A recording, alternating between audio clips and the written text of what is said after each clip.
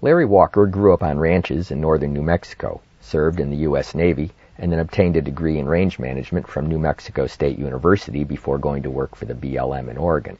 There, beginning in the early 1970s, Walker served as a range conservationist on the Medford and Prineville districts before transferring to the Oregon State Office in Portland. Shortly after his retirement from the BLM in early 1997, he established the Range Biome and RangeNet websites with associated listservs. When I spoke with Larry in August 2003, I asked him about his reasons for providing these internet resources. When a person starts reaching the end of a career, I think it's natural to look back and kind of assess where you've been, where you're going, where things could be going, what's right and what's wrong, and a few things like that. And while I felt that we'd made some progress in some areas, it was painfully slow, and I felt inadequate. And looking towards retired life and what may or may not have been my contribution to the greater good of things, I thought a little bit about what was the single thing, based on my experience, that could be done on BLM lands that would bring about the greatest improvement of the ecosystems, watersheds, wildlife, and all of those things. And it was to get rid of the adverse impacts of grazing. It pure and simple. Essentially, all of it is grazed, and grazing is one of the most severe impacts out there. So I planned when I retired to get active in the environmental community, to work towards that.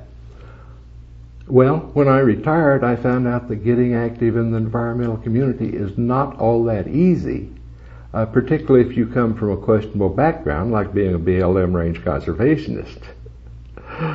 So anyway, I pulled together this portfolio of a few things that I had done with some color reproduction and in a loose leaf binder, and I made up, 8 or 10 sets of it, which for one thing was getting kind of expensive. And I started trying to find folks in the environmental community to get a copy to. And some responded, others didn't. And about that time, I also started feeling a little bit of a withdrawal. When you're working within an agency like that, you don't know until it's gone how much information is being fed to you through your inbox and the various things that are going on. So I went ahead and did what I had planned not to do, which was to get onto the internet. And about that time, the cost of websites had come down to about $20 a month. And with a little bit of exploring, I decided, well, now, most of this stuff I've been manually putting together into a portfolio, I could put onto a web page, save myself a whole lot of money, save a whole lot of trees, and maybe get some other people to look at. So I brought up that the Range Biome website, where I initially just put some of my own stuff in there. Then I started thinking, well, there are some other retired range folks around. Maybe we could set up sort of a listserv or something and talk with each other. Well, generally, by the time that a range con has retired from BLM or from the Forest Service, if they are of the persuasion that maybe things weren't done so good and there might be some improvement needed, by the time they retire, they're burned out. And so the last thing that they want to communicate about is range. So by and by, I met folks through the internet, through going to this meeting or that meeting, and so I expanded that thought a little bit and said, well, now if I can't do this with retired folks, how about just doing it with folks who are interested in the management of federal public lands? Because at that time, there was no group that was really focused specifically and primarily on that.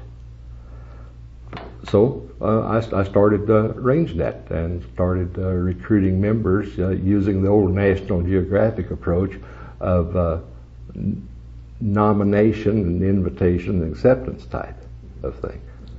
And from there we grew to where we've got a couple of hundred members. A lot of them contribute information, data, opinions, and other things that we post on the RangeNet website, which is getting substantial now. It's something over 250 megabytes of storage, and we get about something over 10,000 unique visitors a month to it from the net. That's not fantastic from internet standards, but it's still substantial, and it's been growing.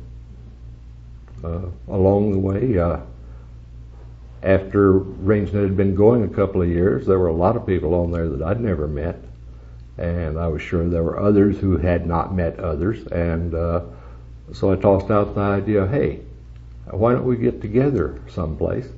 And I suggested Reno, since I happen to like casinos, and there was enough interest that to do it, but along with that interest, I also started reading between the lines assumptions that, hey, this was going to be a more general meeting.